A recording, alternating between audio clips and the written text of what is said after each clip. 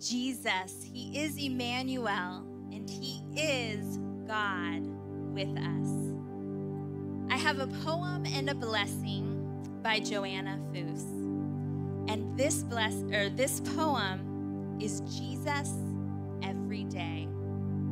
If we practice Jesus every way, it'd be like Christmas every day. If we, like him, were meek and mild and loved each woman, man, and child. If we read our Bible, it would remind us that every single day he will find us.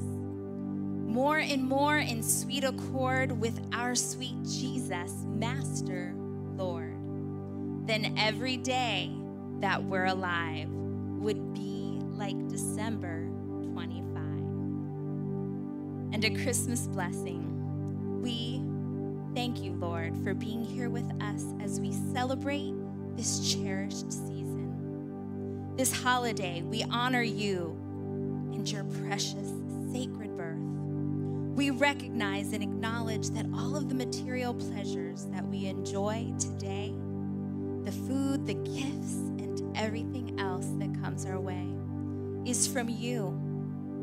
Lord, through your grace, your compassion, and your love for us, would you help us through the year to always strive to be worthy of the blessings that you give us, to be aware that all is from you, our family, our friends, and our comforts, by living our lives in your will and according to your holy word.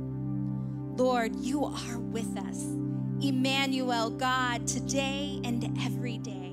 We thank you that you came to earth in form of a baby and that your Holy Spirit has come and dwells among us and within us. We thank you, Lord Jesus, that every day we can experience your presence and your power and your peace because you are Emmanuel, you are God with us. May you bless each person here, every family that they represent. In Jesus' name, amen.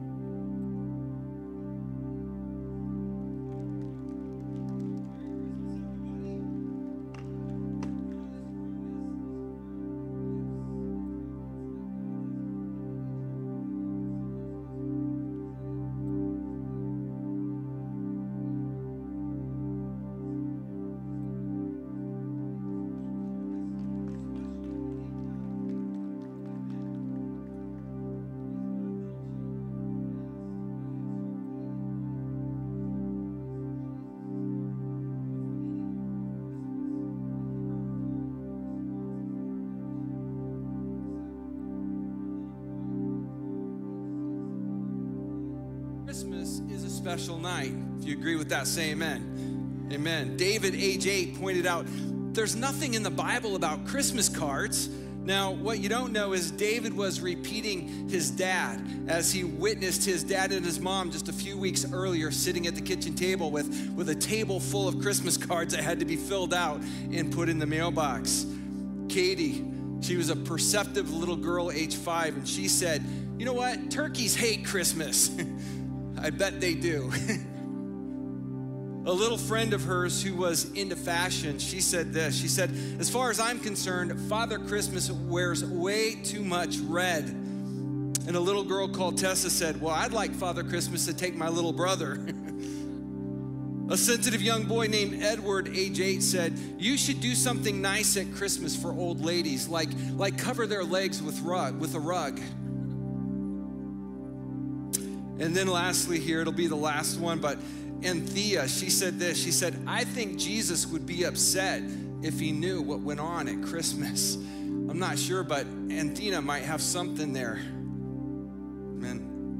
Now, children are one thing, and sometimes we laugh and we chuckle at their responses to questions like that, but how would you as adults, how would you answer those very same couple of questions? What is the significance of Christmas? Think about that for a moment. Think about this whole month.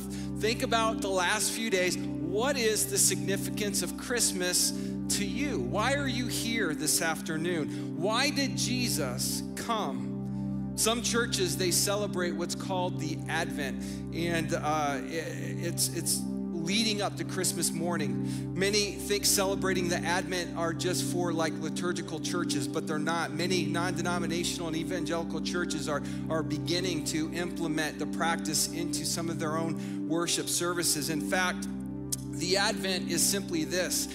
It's acknowledging the waiting for the Messiah, the Savior, to come into the world. And in that time of waiting, it's preparing our hearts for that very special celebration. Now, I'm not here to bring any condemnation on any of us today in this question, but I do want to ask all of us, how have we been preparing our heart for tomorrow morning? The celebration of our Lord and Savior, Jesus Christ. I know a lot of preparations have been going on for tomorrow morning. I know that, I get that. I know a lot of money has been spent these last several weeks, but I'm asking a different question this afternoon.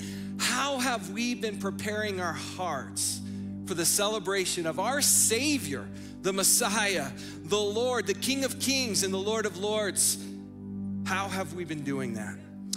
Our Christmas theme this year has been Prepare Room, and celebrating the Advent is spending time in that spiritual preparation, thinking about who Christ is and what he means to each and every one of us. And by the way, tomorrow morning, I want to repeat what Pastor Bill said. We would love for you to join us for our Christmas service tomorrow. We have 3 opportunities for that, for you to join us, and that's at 11, at 3, and at 7 p.m. And beginning at 9 a.m. on all the other odd hours, there will be something special going on those same platforms. That's our website, that's YouTube, and that is Facebook.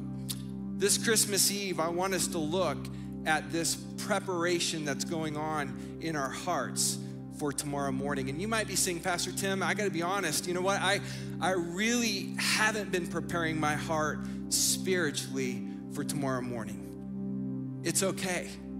You can begin right now, amen?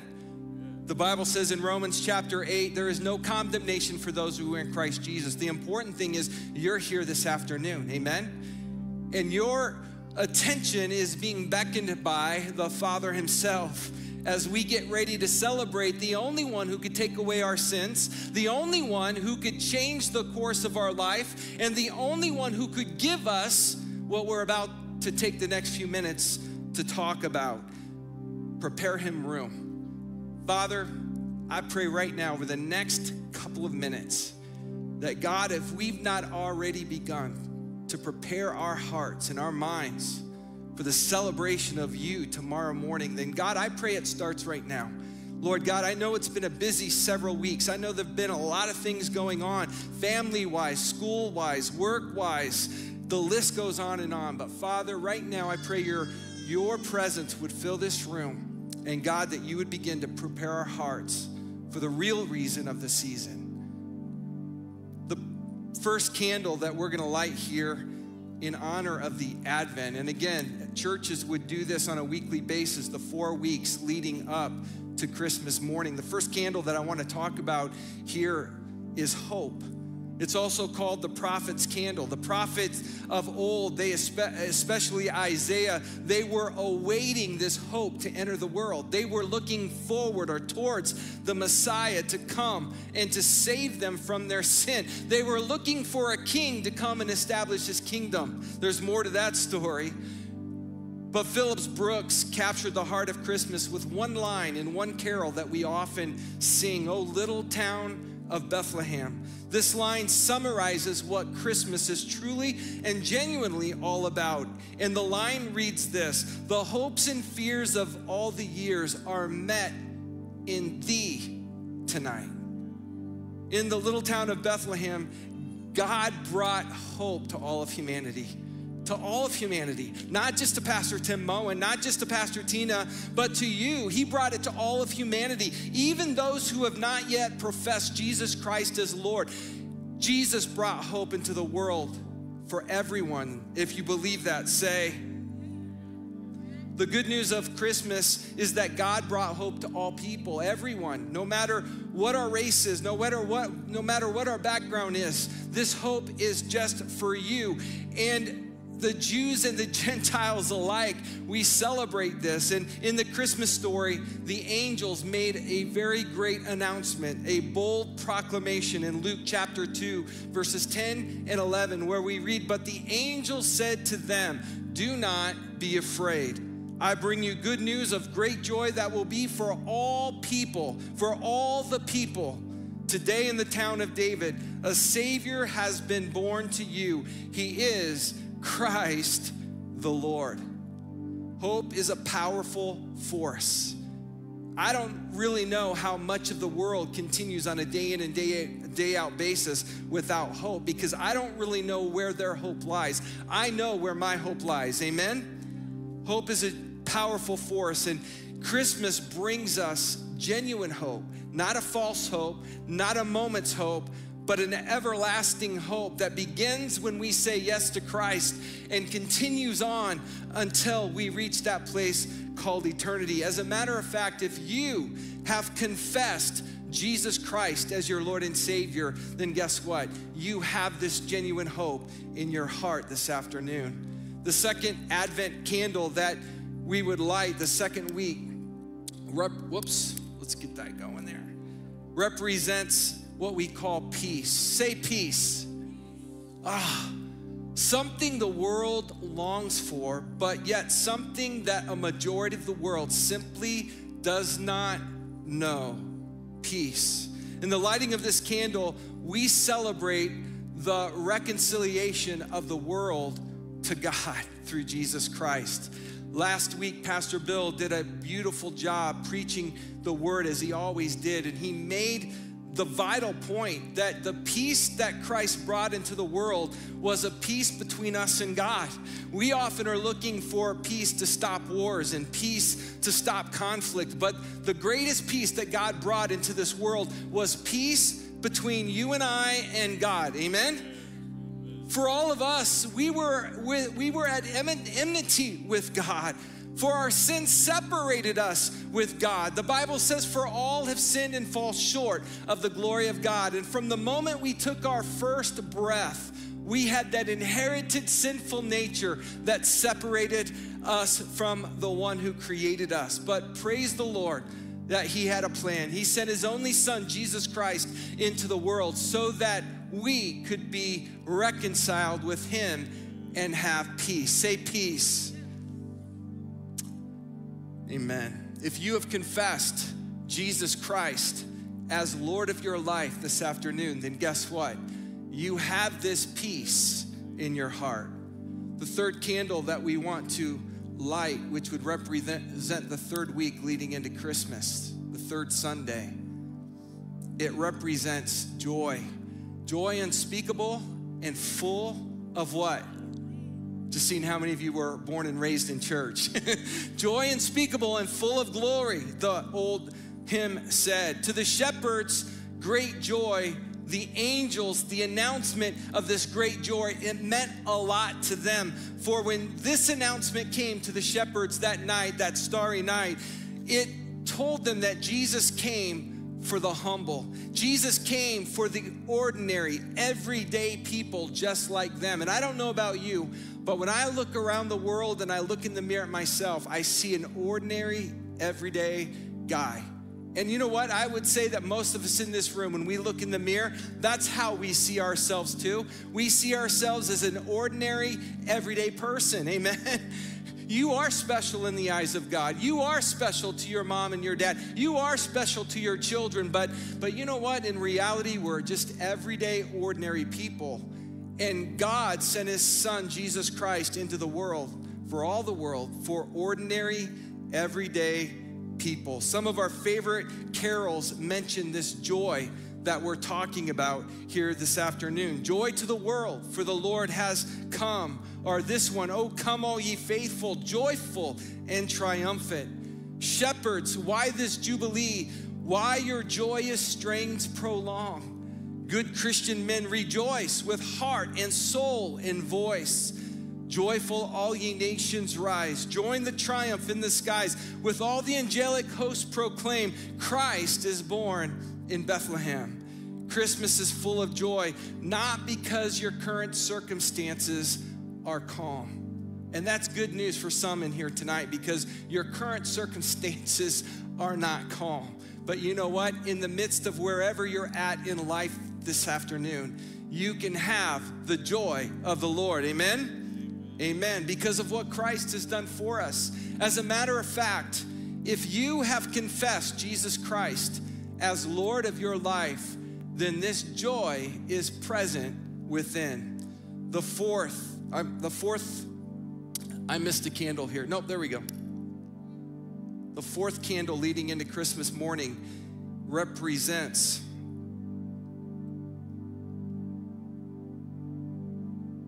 it's called the angel candle, and it represents the love of God towards this world.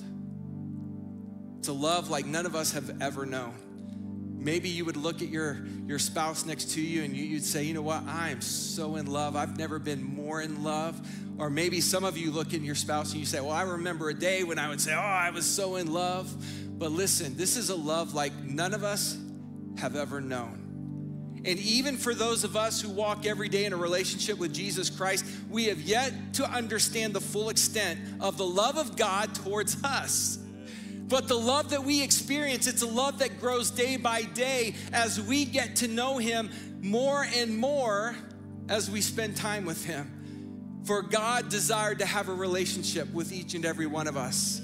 He created us for a relationship, and when sin separated us from him, he sent his only son into the world to restore that relationship. Why? Because God loves you.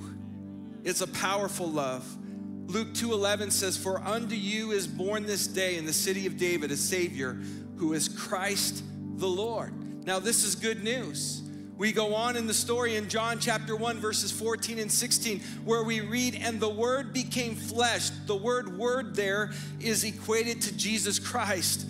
And Jesus Christ, God, became flesh and dwelt among us. And we have seen his glory as the one and only Son from the Father, full of grace and truth.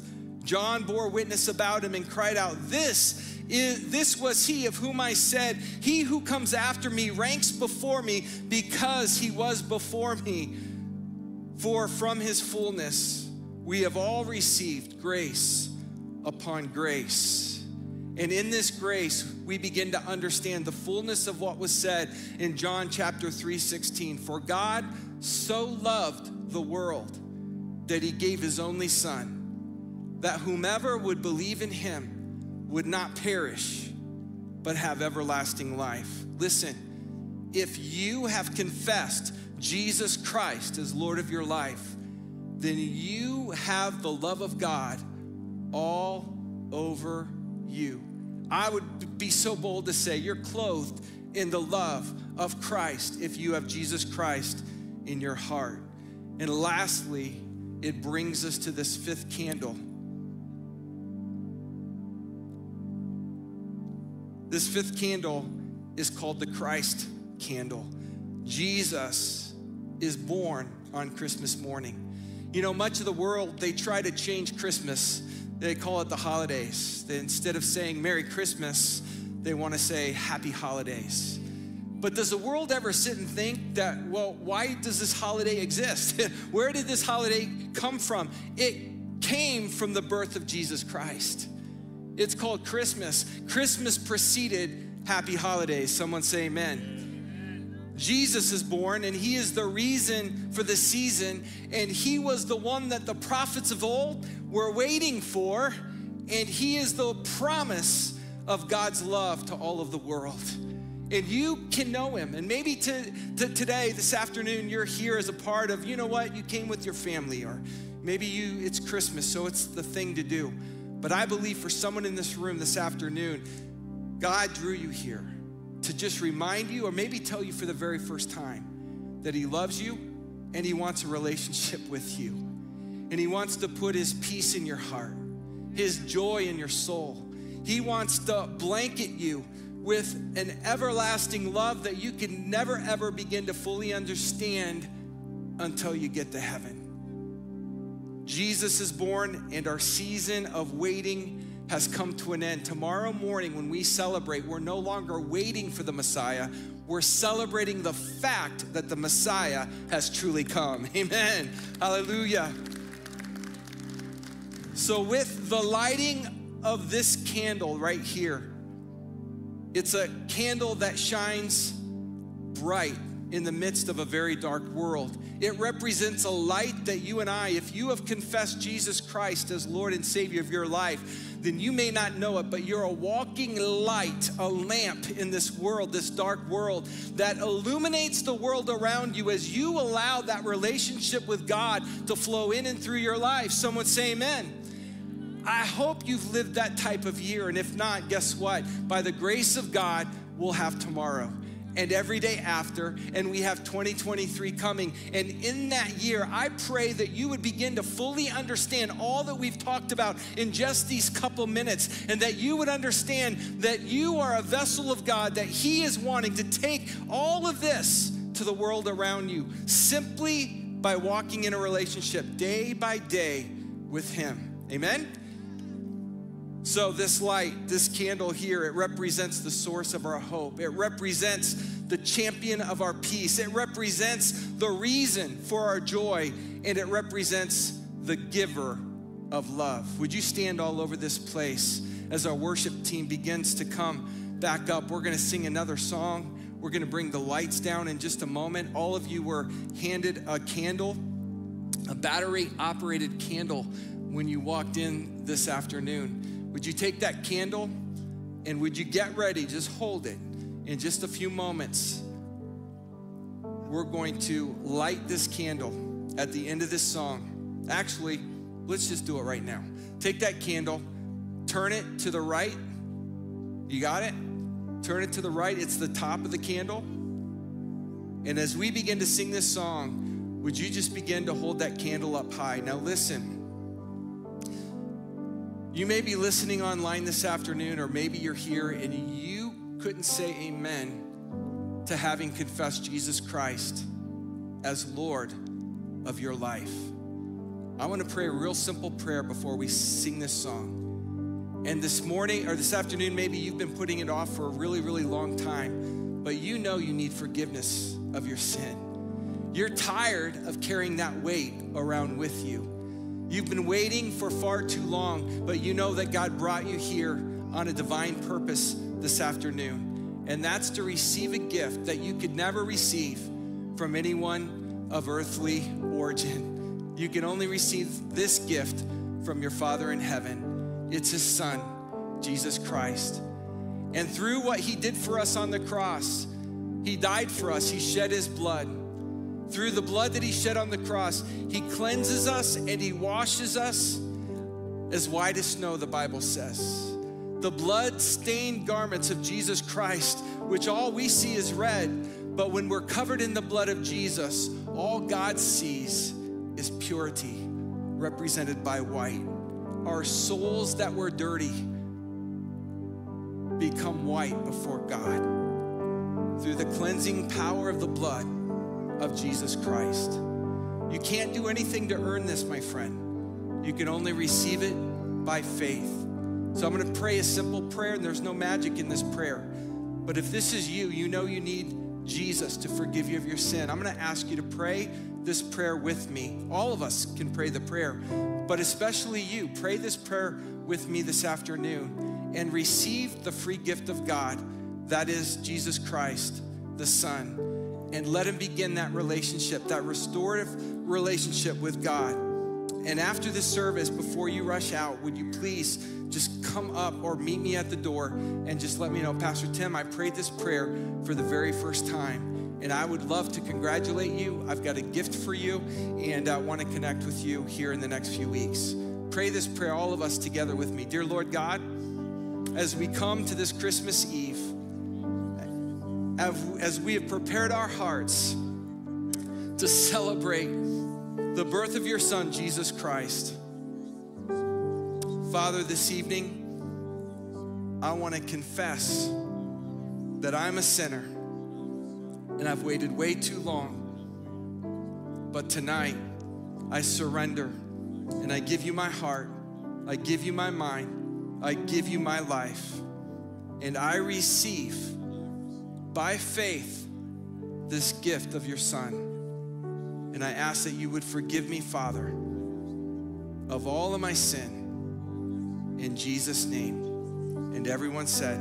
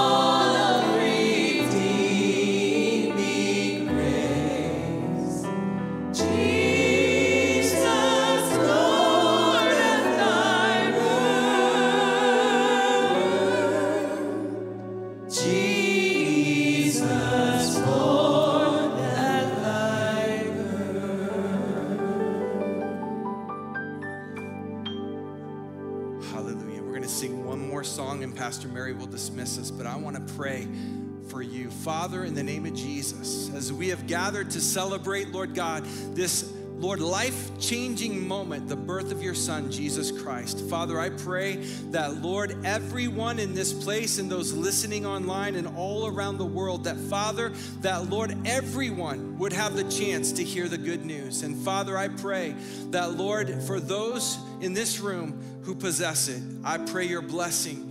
I pray your power. I pray the reality, Lord God, of your hope, your peace, your joy, and your love would be evident in their hearts and homes tomorrow morning, Father God. I pray that they would recognize, Lord, that this gift that you have given them, the gift of salvation, the gift of the forgiveness of their sins, was meant to be shared, Lord God, to as many as they could ever tell. So, Father, I pray that, Lord, in these upcoming days and year, that, Father God, our life would be set apart for your purposes and your glory. Father, we thank you for this gift that you have given to us. In Jesus' name, and everyone said, on behalf of Liberty Church, all of our pastors, our board, and all of our staff and team and ministry directors, we would like to wish you a very